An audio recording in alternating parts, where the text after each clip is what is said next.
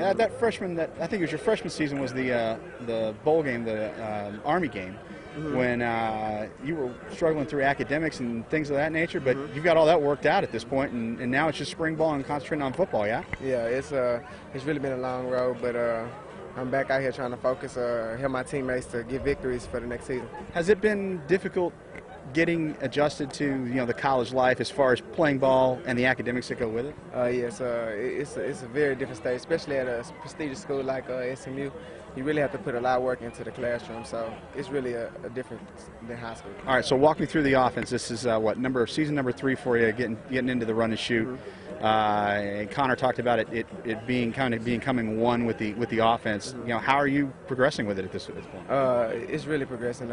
Offense it's almost second nature to me now. We have a lot of young receivers in right now that are ready to step into play, so it's looking real good right now. What were there trouble spots from the last couple seasons that you wanted to work on that you've been able to kind of overcome? Really route running and becoming a leader on the field.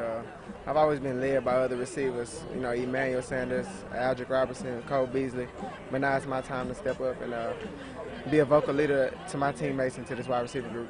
What's the biggest attribute for you that you're going to bring to this team aside from the leadership role? Really just big playability.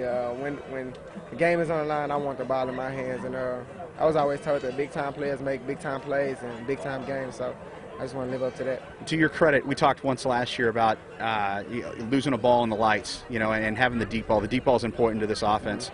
Yeah, you talked about losing the lights, but you admitted, you said, I still should have had it. Yeah. I never concede drop balls. It's just unacceptable, really. I've always been taught if it touches your hands, you have to catch it, so that's what I'm going to do. All right, bro, appreciate it. All right, appreciate you.